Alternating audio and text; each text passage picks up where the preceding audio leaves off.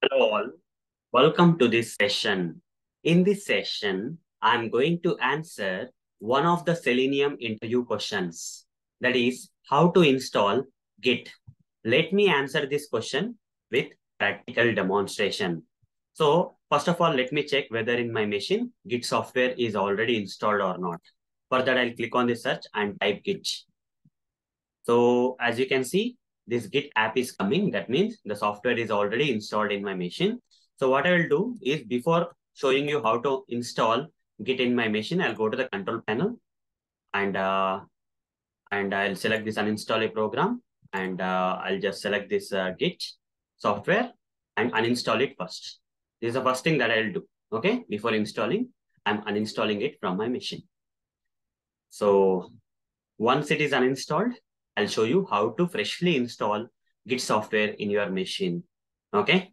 Now, Git was successfully removed from your computer. Now click here and click on search and type Git this time. And you see, Git is not coming. That means Git got uninstalled successfully. Now let me practically show you how to install Git in our machines. For that, we simply need to Google search, guys. Okay. So first we need to download Git. For that, just open any browser and simply search with these terms, Git space download and press enter. And you'll get this link, Git downloads page you will get.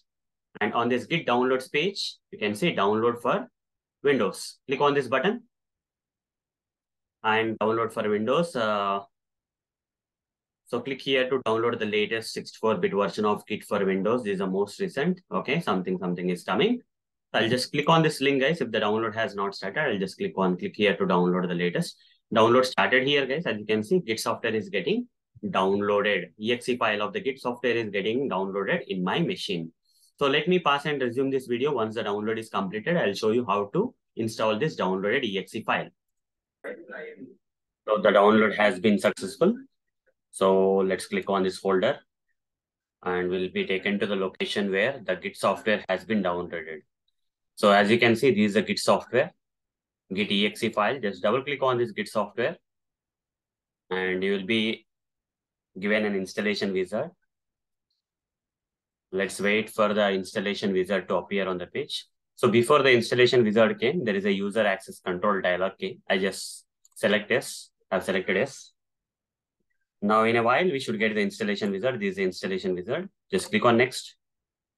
This is the location where Git software will get installed. Next. Click on next. Just go with the default options. Next. Next. Don't change anything. Just keep clicking. Next time, select last finally. Just click on the install button. So with this way, the Git software will get installed in our machine. So let's wait for the Git software to complete the installation. It's getting installed. So almost done. Let's wait. In a while, we'll get the finish button. So just deselect this one, click on finish. So with this, we are able to install Git software in our machine. Just to confirm that, we can click on the search button and here and just type Git. And if you are getting this Git UI app with Git bash and all those stuff, that means Git software has been successfully installed in the machine. So how to install the Git software? This is a process for installing the Git software, guys. From Google, we have to first search for Git download, and then we'll be taken to the download page of Git. And from there, we have to download the Git software, and then we have to install it with the default options.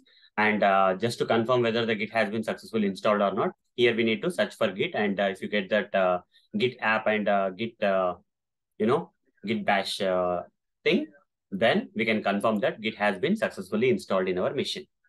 So hope guys, you got the answer for this question. So that's all for this session. Thank you. Bye-bye.